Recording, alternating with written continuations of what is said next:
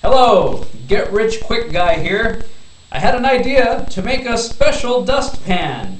And what I did is I actually printed stuff out using a computer, actual patterns that I'd be using. And I got a flat piece of plastic from McMaster Carr. And after I got the plastic, I glued the paper patterns down, cut out the pieces, taped them together with packing tape, and formed this dustpan. And what I wanted to do is mass produce these. So what I thought is, I guess what I could do is make a mold. So what I did is I made this concrete mold that you're looking at here from basically building a clay wall. I got clay and I built a wall around here, and then I poured concrete on top of this piece to create the different pieces of concrete. So this mold was created with this plastic piece, and if you look at this, it fits right in there.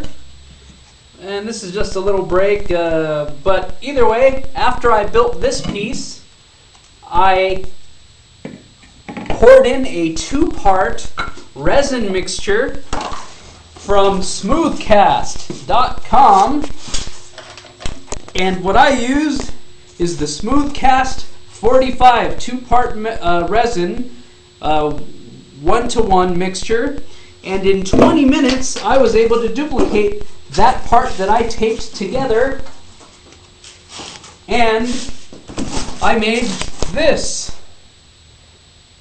which, as you can see, is not really the best material because it kind of bends, but I made this using this concrete mold like what I showed you before.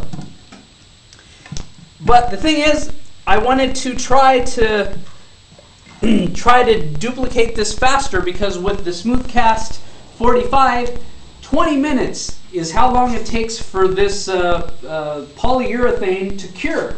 So what I tried to do is I tried to get this piece of plastic and make a plastic mold for it, which I would later turn into a steel mold. And so what I did is I did the same thing, cut the patterns using the paper templates that I made up, and then I was able to make a plastic piece like this. And so this is what I wanted to turn into metal. But what happened is, on my way of doing that, I found out that even if I had a metal mold,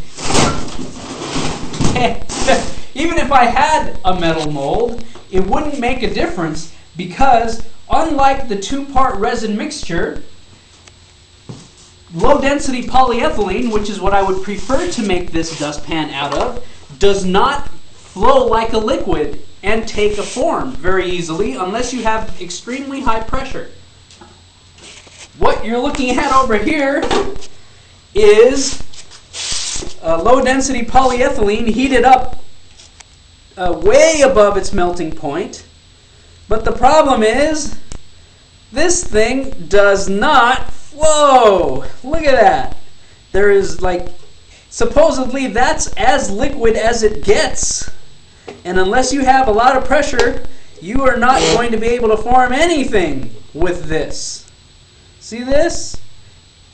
You just can't get it to take any kind of shape very easily because it's too damn thick. So I think I'm going to be stuck making a real mold and paying somebody to make a real injection mold. But a homemade injection mold, probably not going to work for most people. Now, a lot of people would think that this temperature might not be high enough. Well, the melting point of low density polyethylene is 243 degrees. This skillet can go up to 500 degrees. And as you can see, this is orange here. That means that the low density polyethylene is actually burning. So this is as liquid as this crap is gonna get.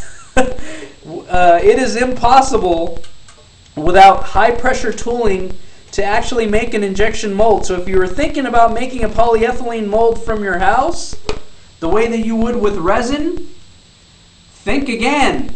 Making a piece out of, making a manufactured piece from low density polyethylene is not practical without a high pressure, full-on injection mold system. So there you have it. Save your money. Oh, and just so that you know, in order to cut the steel, I use everything from Harbor Frieght. What I have here are different kinds of metal shears. These work very well, and I can give you a quick demo of how well they work. Putting my glove on backwards here, but here's a piece of metal right here, and I'm going to show you real quick.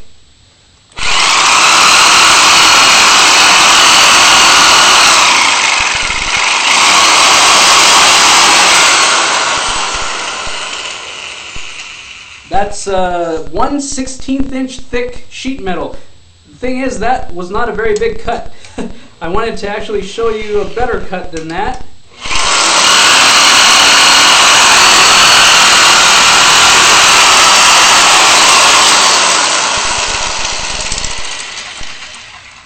But the problem with a thick piece of metal is that as you cut, this little piece of rejected material is too stiff and it blocks the cutter, even though the cutter is plenty strong to cut. So I've got two different types of shears, both of them sold at Harbor Frieght, and I have a chop saw. The chop saw worked well, but it was slow beyond belief to cut the metal pieces to form the mold. So this piece, for example, would have formed this piece right here. And the reason I have to stop is because the polyethylene does not flow enough.